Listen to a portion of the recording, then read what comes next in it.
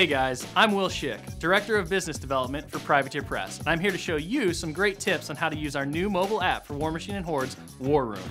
War Room's got a lot of great features, so let's dive right in and take a look. War Room gives you access to all your Warmachine and Hordes cards anytime, anywhere, right on your device. Best of all, you can be sure you'll always have the most up-to-date information, as cards for new models and official errata will be added to your digital deck with regular updates. Viewing your card library is simple. From the main screen, just tap the Card Library button and then select the faction you want to view. To cycle through different model types, tap the button for the model type you want and then simply scroll through the list.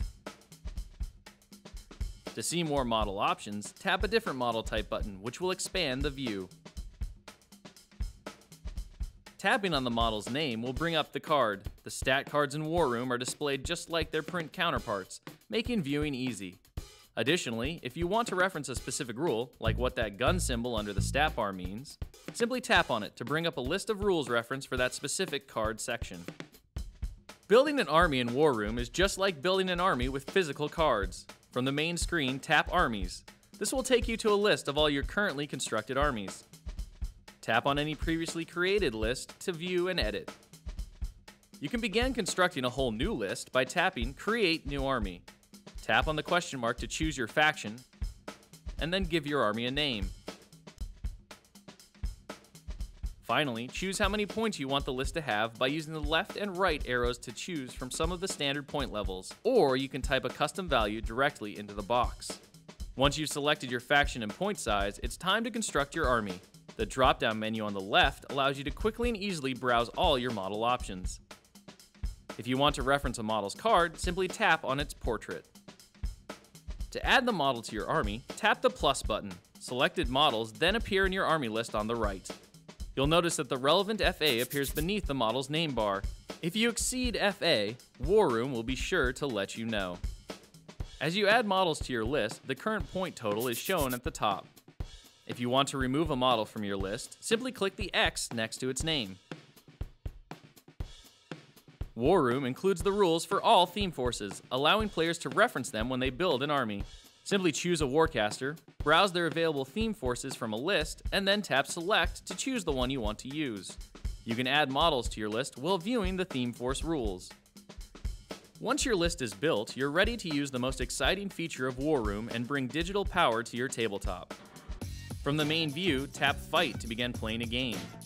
If your opponent is not using War Room, tapping on Solo will give you in-game access to your card list and allow you to track model damage.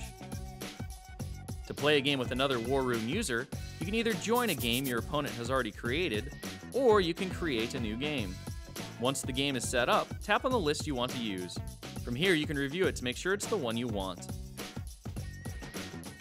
Tap Play to get the action started. Once in-game, you can also set up a death clock for use in timed matches. Using War Room during play is a little different than using physical cards, but the interface has been designed to put everything you need right at your fingertips. The main screen has 3 different areas that provide information during play: the portrait, the name bar, and the health bar. To view the full card, tap on the portrait. But there's a faster way to get at the most used information during play.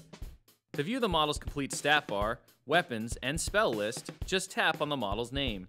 You'll see a handy quick reference appear on the right side of the screen.